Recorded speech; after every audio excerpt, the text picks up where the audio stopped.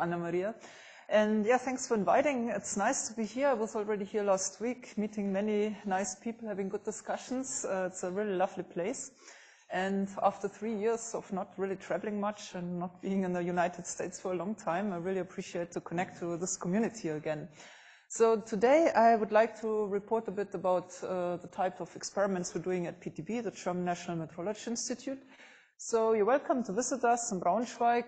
Some of you here already did, others didn't, so please come and see us. We are located in Maria Göppert-Meyer building, and this is the team. So we also have a vivid exchange between Osaka, where I'm guest professor, and also Tokyo, the NICT, where they're also doing an indium ion clock, so we have always a very nice exchange. Our group actually consists of 5 different teams. From very technological applications and working with industry, with Infineon, and doing really what we are supposed to do at PTB, standardization of quantum technologies. Don't worry, I will not talk about this here. Ranging to the other side of the rainbow to very wild fundamental tests of physics and working on a new generation of clocks. Actually, in November, I will also come back for this part. There's another KITP meeting on long-range interactions, so I will not touch really on this. But that was a natural outcome since we wanted to build a multi-ion clock system in 2010.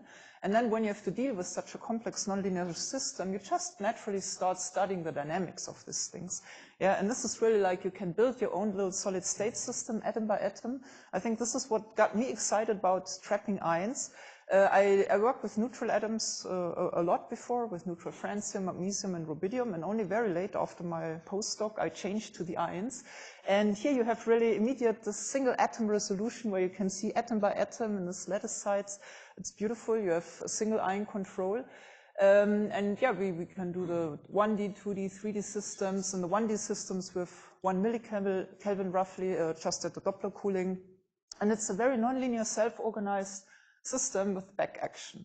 And that got us interested, and we did a lot of stuff in phase transitions, topological defect, studying nanofrictions, how these atoms are moving on top of each other, studying energy transport through topological defects and king solitons.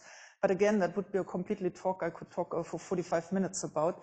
So this will be actually a session in November. But just to tell you, we're trying to get these beasts under our best level of control and to open them up for precision spectroscopy. Well, now I will focus on a part of precision spectroscopy. This is the part of this talk, indium and deuterium ion, and also the search for new physics. So why did we start out with multi-ion clocks? You know, when I switched from neutral atoms to ions, I was left over with a single atom. So now we're completely switching gears, going to a complete different regime than what you heard in the first two talks of the session. And actually, I came from gravimetry. So that was the gravimeter I built during my postdoc time in Paris, where we're dropping rubidium atoms, measuring little g. So I was a lot in contact with geodesists, and I was always intrigued by this idea that with clocks we could also measure the gravitational redshift. And I'm very thankful to Shimon that he introduced it so nicely. It's a perfect basis for this talk. So that was also my motivation. Yeah, I wanted to bring the clocks out onto the mountains and to the fields and do relativistic geodesy with it.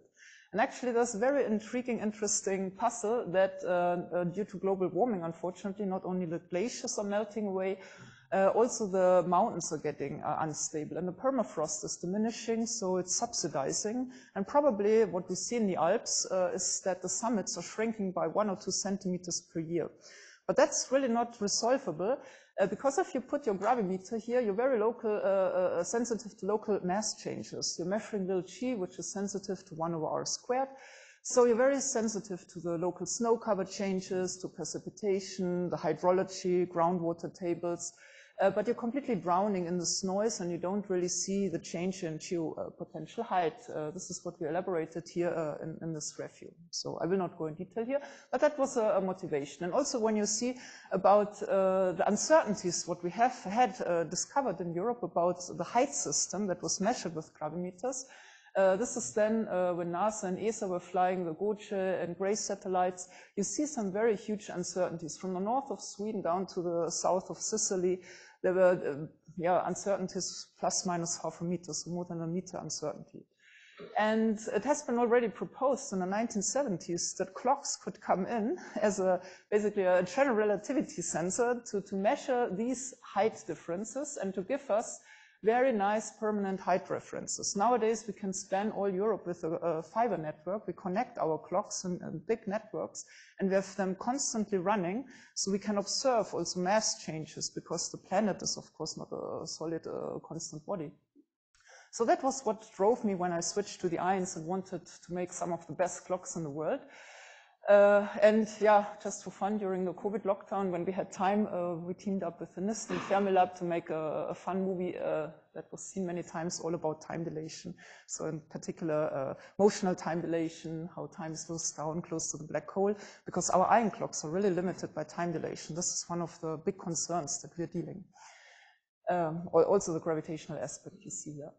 Okay, now why ion clocks? Why did I switch and try something new? Well, I guess I was intrigued by this high level of control that we're having over the single atomic systems. Yeah, so we're trapping ions in such classical traps. This is how I started working with ions at PTB. You have the shaking ponderomotive potential, and if you take the time average, you get an incredible deep potential. It's the most perfect harmonic oscillator you can think of, yeah, because it has a depth of 10,000s of Kelvin. So it's really very harmonic, very good approximation.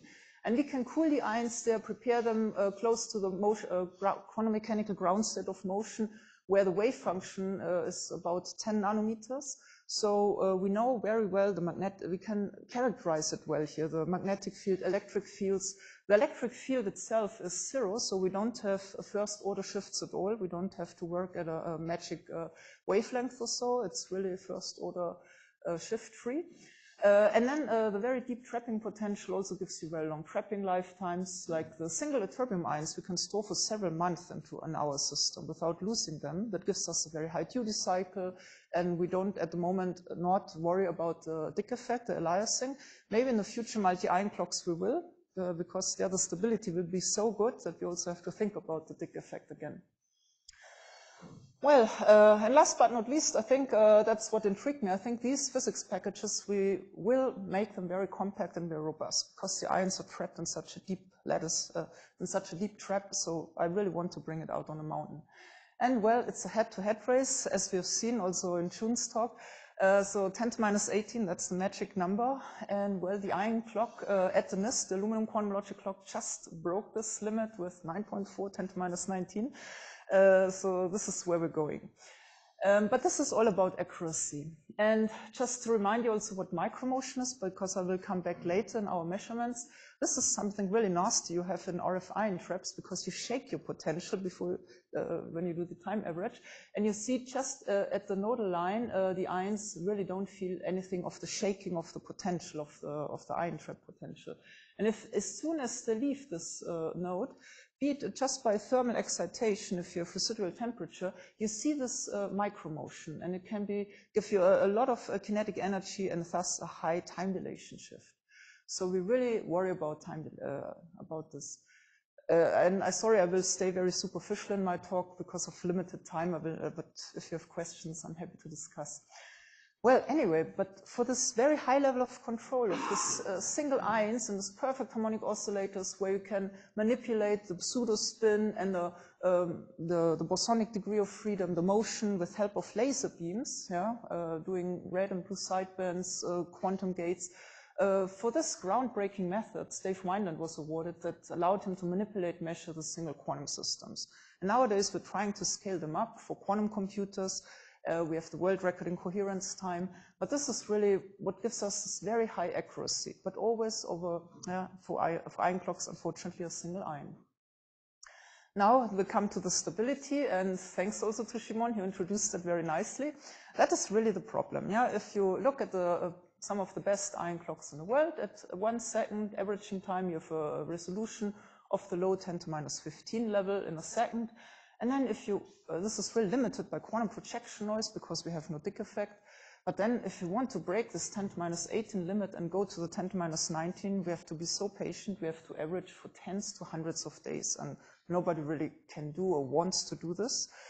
So this is really when I moved to PTB working on ions, I said, how can I improve that? How can I push it down? What are the numbers here? Well, the most natural thing is you crank up the number of atoms. There people laugh at you and say, no, you will run out of the lambda regime, you have too much nonlinear interaction, but we will see how far we can push it. The other obvious choice is you crank up the frequency. That helps naturally. So with indium, we're already working at 230 nanometer. This is doable now with lasers. Maybe in the future, when technology evolves, we can find even better transitions in the thorium ion clock, for instance, 150 nanometer. But well, this is a lot of technical effort. Then if I just improve on the resolved line width, going to longer and longer measurement times, then actually it will also limit my cycle time, because this is Fourier limit. So if I put that here, you see the interrogation time goes directly under the square root, cancels. So actually I only win with the square root. I don't win linearly anymore, as I think I do here with the quality factor. But since basically you can say the interrogation time is then equal to your cycle time, you win in the same way as improving the ions. And that's why I think we have to improve both. We have to work on the number of ions, and we have to, of course, push the interrogation time. But both knobs have equal impact in our clocks. And last but not least, if I'm thinking of my clock on the mountain, where probably I will not carry with me a cryogenic silicon cavity, what also is really lovely, if you have many ions, you can also lock much faster onto the atomic signal. So in a certain way, also the requirements of the clock laser are relaxed, depending on the applications. Maybe on the mountain, I don't need a 10⁻21 clock, but then really for portable complex devices, maybe also space clocks, I think this is a very good way to go. Compact, but with relaxed requirements. Well, so this is how we started out with our multi-ion approach. We published that in Applied Physics B in 2012, and we proposed that now we would love to have new methods that allow us to manipulate and measure many body quantum systems, scale it up to a whole string, maybe in the future two-dimensional arrays of many, many ions, and use them for precision metrology. And if we have that under a good level of control, classically first, then of course we also can dream of entangling them, squeezing them, maybe trying the Heisenberg limit, using multi-ensemble clocks, going for 1/tau scaling where we have cascaded approaches. Actually, our approach in the beginning immediately was always we want to build a multi-ensemble clock. So the ion traps that we developed at PTB were always targeted to have many different clocks scalable in a single ion trap setup, so that we in the future have really multi-ensemble clock operation, where we eventually also can go to a cascaded regime, pre-stabilize the laser on one ensemble, and then push further the interrogation time. Well, and it's very nice to see that since 2012, a few more groups are now following also up on this multi-ion approach, because people get tired, I think, of waiting and averaging. So there are more and more ions that are on the way in progress and also have been proposed for this multi-ion approach. So I'm very excited to see how we're doing then. And yeah, but why did nobody do it? Was really the challenge, because probably you will look at me and think, come on, 10 ions, that's so little, that's ridiculous. Why is nobody doing it? So when I started it, I did a systematic analysis of what are the problems, how can we solve it. I would like to first maybe start with the lower two, quadrupole shift, that's an intrinsic atomic property, and the many-body system. Well, if you have an ion system, you have intrinsic long-range interaction. Yeah, so you always have a coupled system where the ions talk to each other, and that gives rise to phonons. So you see a picture that we took from a common mode, the breathing mode, the Egyptian mode, out of phase, and you have to cool all the phonons, and you have to be sure that you have a control over this collective motion. If you have n ions, you have 3 times n of these phonons that you have to control. And we started, for instance, the cooling of these phonons. Yeah? When you prepare the system in a quantum mechanical ground state, you always have some anomalous heating. The ion will leave it without you wanting it, but the ions are charged, so they interact with stray fields, with any absorbance on ion traps, with just any electron sitting on the vacuum window. And so typically you see 1/f noise scaling. And the nice thing is, if everything is clean, the common modes typically see some heating rate, but the other modes that break the symmetry, that are basically with nodes and stretched, they're really strongly suppressed because of symmetry arguments, because the noise is typically rather homogeneous, so it's not heating up the other phonons. But that's not the full story. If you have gradients in micromotion, which you always do because the ion trap is not infinite, so a capacitor at a finite size has some gradients and the electric field buckles off, you do see suddenly very strong heating because the micromotion gradient couples now into the secular motion and heats the phonons. And we studied that very thoroughly, like here in a very simple two-ion system I would like to just explain you. So if you have like, it really depends on emotional mode you look like at. Is it like a common mode where ions move together, so you need a homogeneous electric field? Or if the ions are moving out of phase, then you're looking really at the gradients, so this is then heated stronger. So you have to really be careful about the different motional modes, how they're really heated in such a complex system. And we did this in this nice paper of Dmitry Kalinchev I had here in 2021, where we really looked at the different configurations, 1D, 2D, and 3D, and seeing how well we can control time dilation in these systems. And with our ion trap, which is really engineered to have low time dilation, it's fortunately at the low level, but still something on the order of 10 to minus 18 per second. Well, the other thing is the intrinsic property of the atom. So how spherical is my electronic orbit? If I have a D shell, for instance, I do have a quadrupole deformation, a quadrupole momentum. And this quadrupole moment interacts with any electric field gradient and gives you what we call electric quadrupole shift. And you see in ion traps, you always have field gradients. You're sitting at the potential minimum, electric field is 0, but of course there's a curvature of the potential, so you have electric field gradient. And if you put many ions, you even have stronger field gradients, even inhomogeneous ones. So one thing is you could cancel it because you see there's a magic angle, depending what I choose beta, it's around 54 degrees between the electric field gradient and the quantization axis. I could in principle get rid of this quadrupole shift, but then the uncertainty is highest because you're really sitting at the slope, how it scales.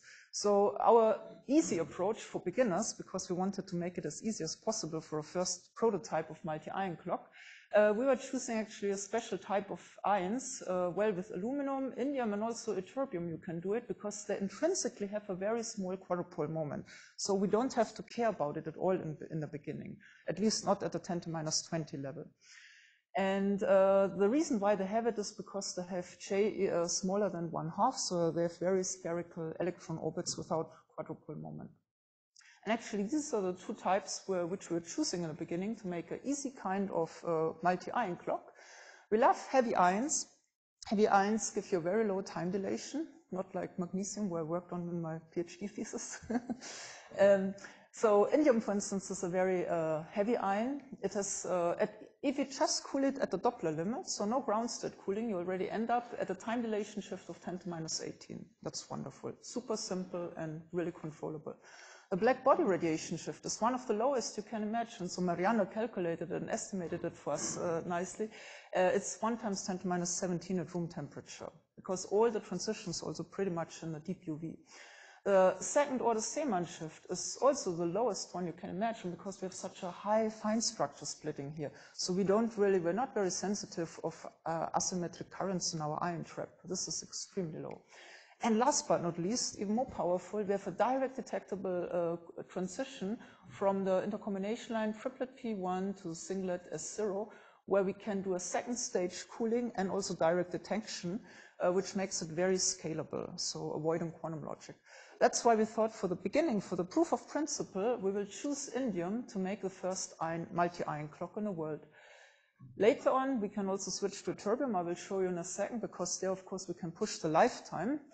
But in the beginning, we thought, okay, indium it is because of this ridiculously low quadrupole moment and very good features where we don't have to care much.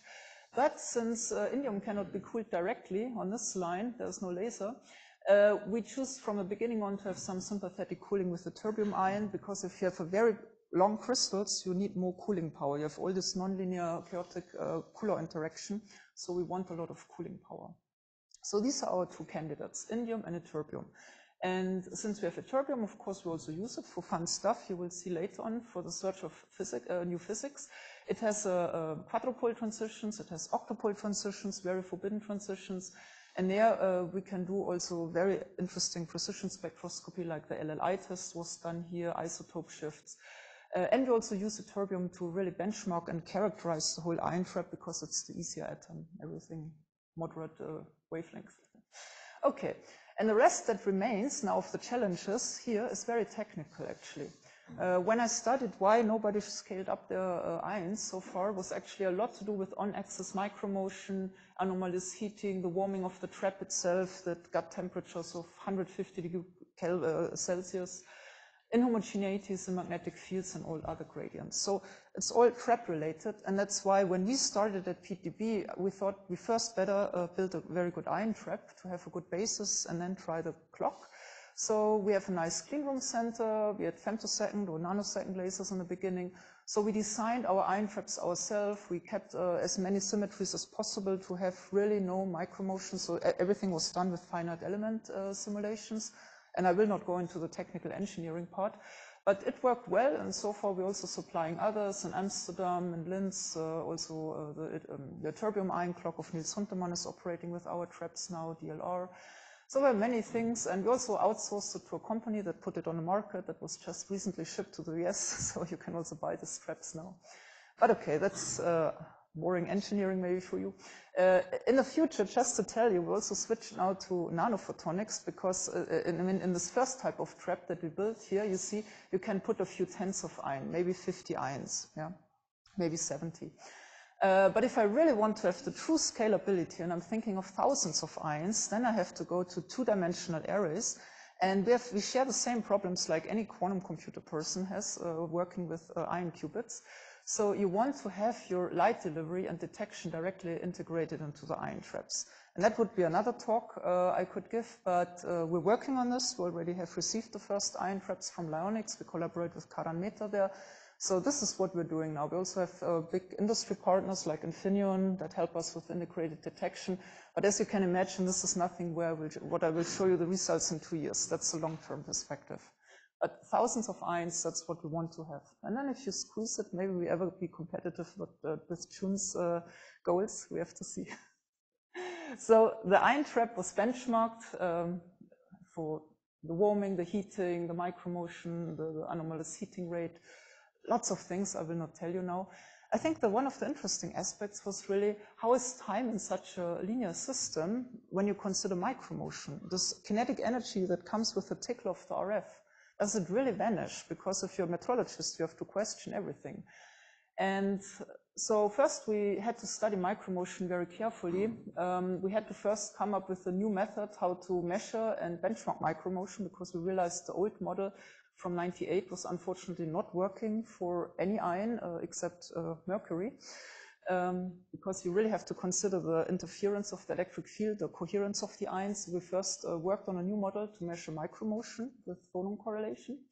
Then we used this model and we measured micromotion in such an extended Coulomb crystal over 400 micrometer. And you really see, I mean, this is a bad animation, sorry. This is a 3D animation of a graphic of the motion of each atom individually resolved and how it moves. And this bar is here the scale of 1 nanometer. So you can really see the amplitude of this tiny micromotion at nanometer amplitudes, atom by atom resolved.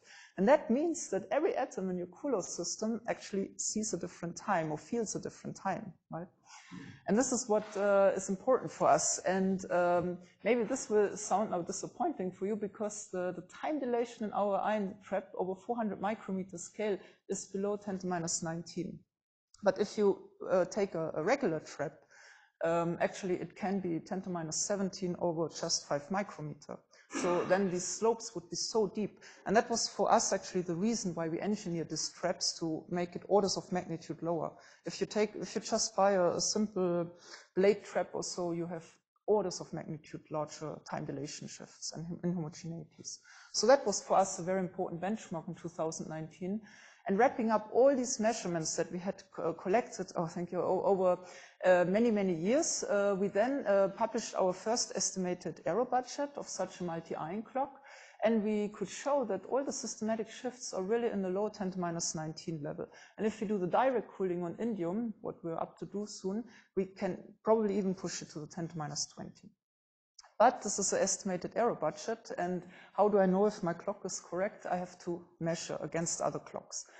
And so far, we never had a dedicated experiment, unfortunately, for our clock setup. So very late in 2018, we started setting up a dedicated titanium chamber with one of the nice ion traps just for the clock spectroscopy.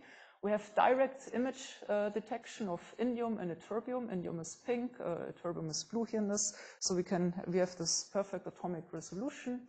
Then we participated in our first runs already in such an international frequency measurement campaign with the INRIM in Torino, France, the CIRP in Paris, and of course a local three-corner head measurement. And that was very nice to see that this is the indium-strontium ratio as it was published in 2020 by the NICT. And our first run already brought us 2 orders of magnitude below that resolution. Here we still had a bump. You see something was going wrong at long time scales. But then when we improved this, we could demonstrate that we're really now averaging down to 3 × 10⁻18 without any deviation. It's a really flat additive scaling down. And in terms of the error budget, well, this is still, wait for the 10⁻19 to come, because we made many silly mistakes, like the servo error was badly predicted, so you have to deal with many technical issues. So this contribution will vanish completely in the future. So what we're hitting ground now is actually the unknown polarizability, which has not been measured. We have to do it in the future. Also, the gyromagnetic ratio of the clock state is not known. We have to measure it. That's not a big deal. So at the moment, we claim to have an uncertainty of 2.4 10⁻18, but the reproducibility that we think we have now is actually 6 × 10⁻19, because things like the polarizability is an atomic constant and will not change in time, and the temperature we control well enough. And in the future, we really want to hit now the 4 × 10⁻19 with the second stage cooling. And, well, in terms of mighty iron aspects, I will report to this next year, but exactly when we wanted to measure against the strontium lattice clock, the oven went empty, the strontium oven was empty, so I don't have this data here. So I hope to show you next year, but we're on the way, and at least I can tell you at the level of 10⁻17, we have not seen anything suspicious for the multi-ion approach. And the nice thing is as an outlook and perspective, also ytterbium is a cool candidate. So here we have already excited 8 ytterbium ions on the very forbidden octopole transition with 1.6-year lifetime. And also the quadrupole moment is actually very low in the octopole. So if you look at this on inhomogeneities, you see that a clock with 10⁻19 systematic uncertainty is possible. And of course, in reproducibility even more, because these shifts are very stable in time at the 10⁻5 level.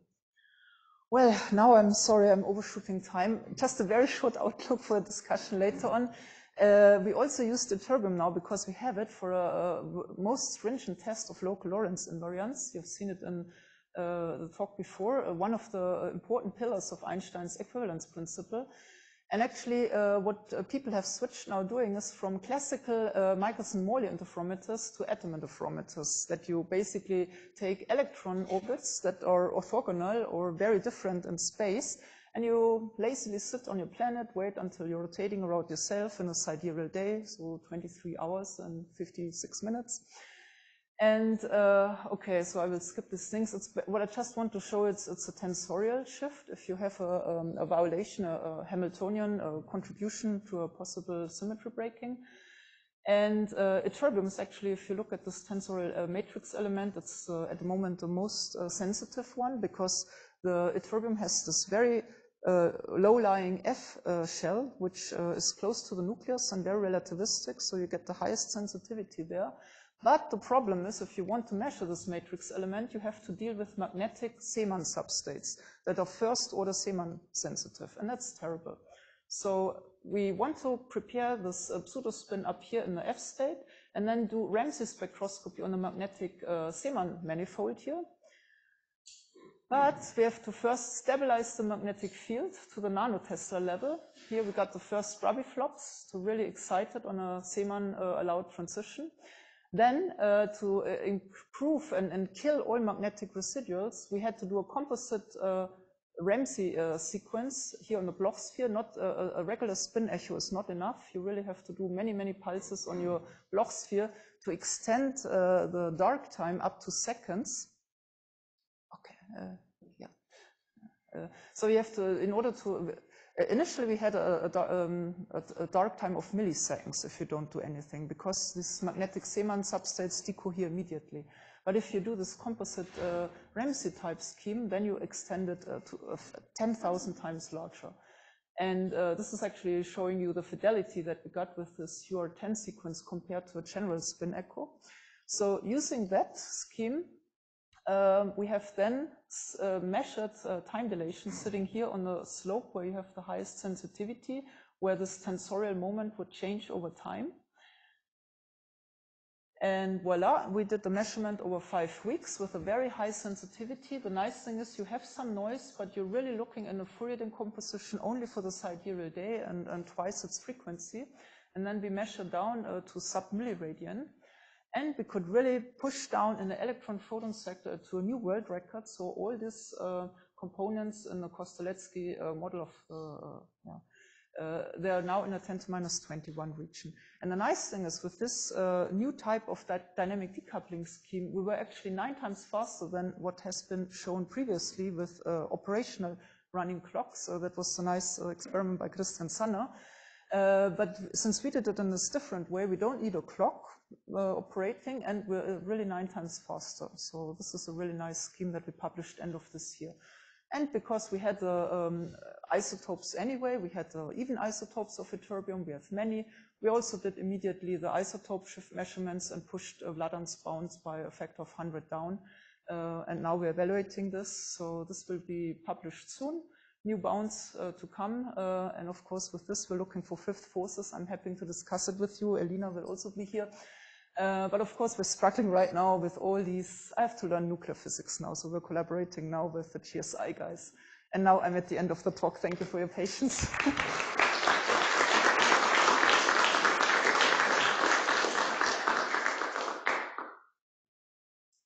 Thank you for the very nice talk. We are open for questions. You.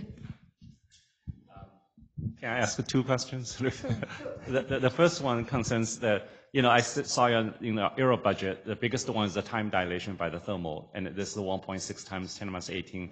Presumably by laser cooling, you can get better, much better.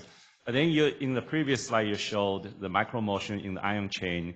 Each ion, you're doing atomic resolved micromotion, and they all have different sort of emotional states. Does that lead to some limit in terms of a time dilation uncertainty, or you have some ideas how to resolve I don't these? think so, actually, because things are, you may have inhomogeneity, you may have some gradients, but I characterize and benchmark them, and I only have to make sure they are constant in time. Okay. Unfortunately, this actual gradients that I showed, they are super constant in time. At least at the level of 10⁻⁵, we could say that. Because they only depend really on the geometry of the ion trap, which is constant, and then on the stability of the electric voltages that you apply, and we stabilize them. So I would say at the 10⁻⁵ level, we can get this. But of course, we're not just blindly counting on that. While we run the clock, we in situ have to measure micromotion. So during every detection cycle, we are doing photon correlation then to measure constantly the micromotion if there's some drift over time, and eventually compensate. Second is just a very quick, you mentioned you have improved the Vladim's result by this isotope shift measurement by a factor of 100. So there's a tension, right? There's a King's plot is no longer linear.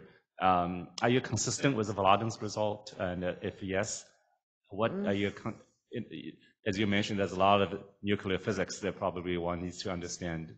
Can you comment on that? Because Vladim was already discovering some nonlinearity in his King's plot. So these are our measurement compared to Vladim's. This is the direct linear King plot on the quadrupole and on the octopole transition. Here quadrupole, here octopole. On the octopole transition, we agree within the error bars pretty well with Vladim's measurements. So blue is us and black is Vladim. On the quadrupole, we had seen some deviations way outside the error bars. But we discussed it with Vladim. We had several video meetings with him. And actually they fixed it. The problem was that they don't have a fixed reference, so they had to predict the drift of the ULE cavity. And every time when you jump from isotope to isotope and lock again, they had different rest amplitude modulation. And that gave an offset. So he repeated his measurements now, and now he agrees with our values. So this is very good. So we both agree. So now it comes about this generalized king plot. And the problem is really now, Julian Berengut always calls it the spurions. So how many of these unknown guys here can you reject? This is the classical linear king plot. But then you have, I mean, this is the new physics we're searching for, the fifth force that is really coupling to these neutrons. But then there are also possible nonlinear contributions like the Seltzer moment, R to the 4. This is basically a nuclear shape. And also the quadratic field shift. And a lot of it relies on atomic structure calculations and understanding of well, nuclear shapes and atomic shapes. So the problem that we're seeing now when we compare with Vladan, I mean, in principle, we agree with him that we really have a huge, actually we see now our 86 sigma signal, that we have a second source of nonlinearity. We completely agree with him, and it's even more significant. And we could nail it down that it's probably really now the Seltzer moment. So we got some new calculations from Achim Schwenk at GSI, who was doing this R to the 4 values, and it seems to agree extremely well. So yeah, the problem is now we need one more isotope. But unfortunately it's radioactive, so we only can do it as isolde or so. Or we can tackle the hyperfine structure one day, if we could ever take odd isotopes, but that's also a nuisance from the atomic physics side. But the problem is if we have 5 isotopes, so we have 4 pairs, then we need 3 transitions to compare in this generalized king plots, but then we can only reject 2 of these nonlinearities.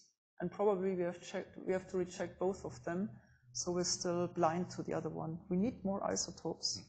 And this is, at the moment, I think we're just doing nuclear physics. Thank you.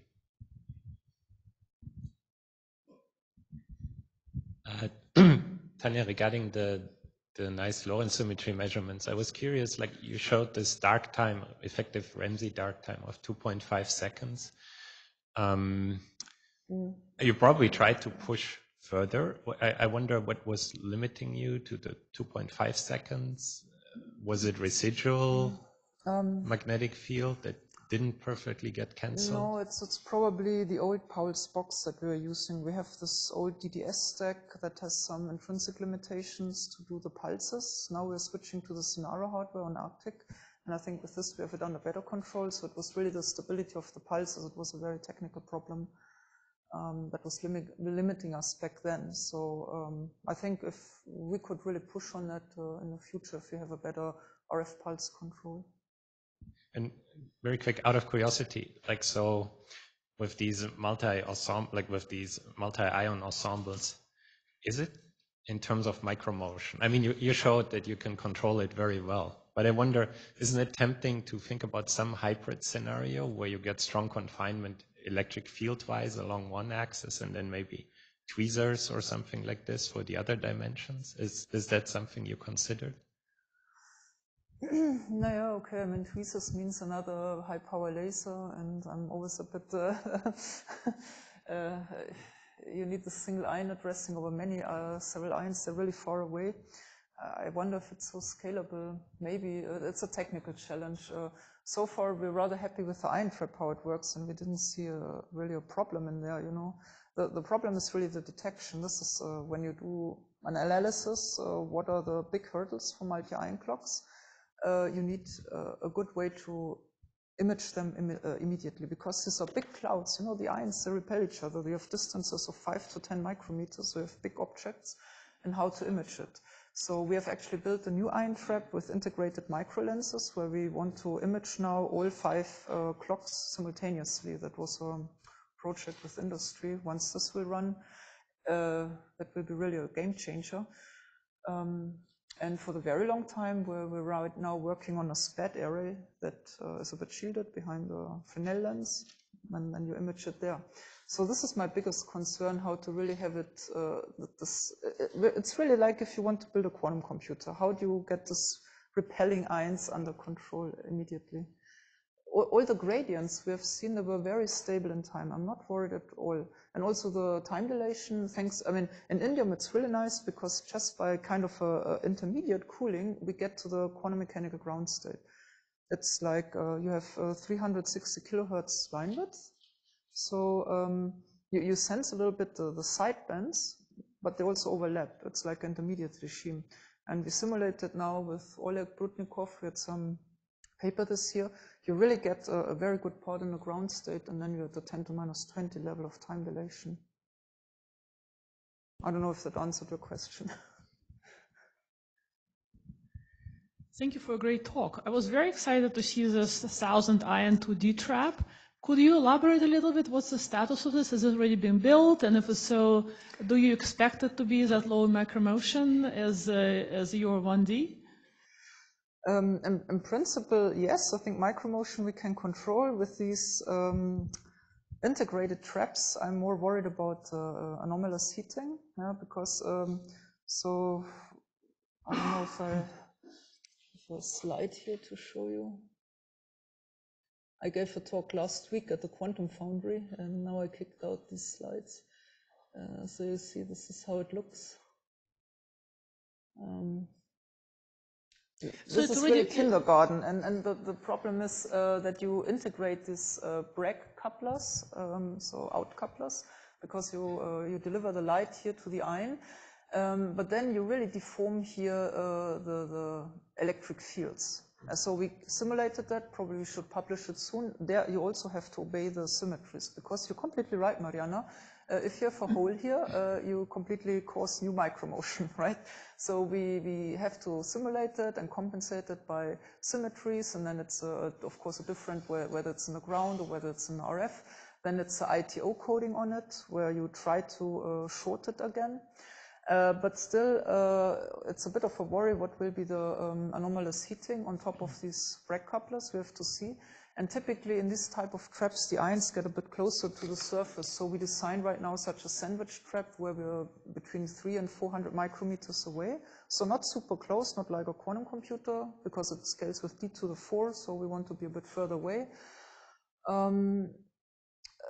I think, again, it will be even more rigid and reproducible, because here nothing is changing anymore. You see, everything is monolithic, integrated in the ion trap, including the detection. So we have to benchmark it once, and then it's really, you can shake it, the sensor will not change anymore. This is a nice thing.